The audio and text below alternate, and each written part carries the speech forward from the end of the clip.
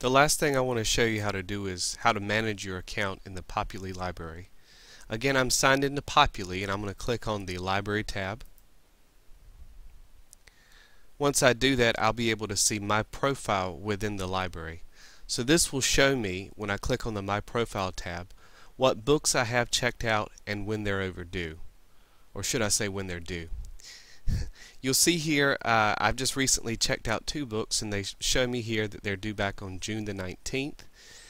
If I need to renew them, I can do so by clicking on this renew button right here, and it will give me 4 weeks from the day that I renew them. So if I renew them today, they'll be due back in 4 weeks. If I have books that are overdue, they'll be highlighted in red as you see here, and it'll show you the fines that I'm accruing. If you would like to reserve books, you can do that. You can go to Catalog. Let's say that you're doing a research paper and there's a particular book that you're looking for. You can type in the title of the book. Let's use the example of Hipster Christianity. I'll click on the book itself, and then I'll click on Place a Hold. And under Pickup Location, I'll click on New Life Theological Seminary. Now, what this does is this prevents other people from checking out the book. I know at the public library they actually pull the books and put them at the front desk, and while we don't do that here, you'll at least be able to get the book without someone else checking it out.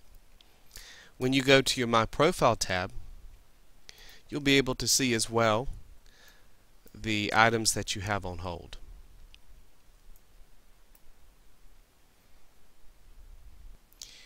Now let's say I read a book and I really enjoy the book.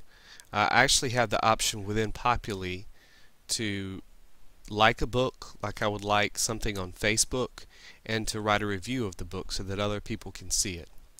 Let's click on this Hipster Christianity and I'll show you how this works.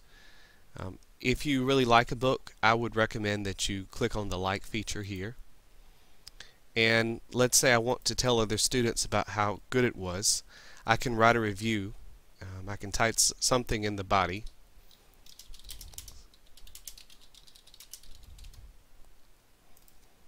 And type a title.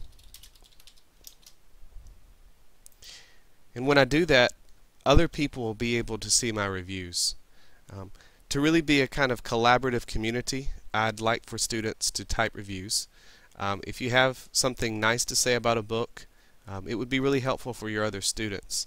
Maybe you could show people how it helped you with your research project, or maybe it helped shed light on an issue that you were confused about before. So when you see books that you like and you enjoy reading them, take some time and write a review of them.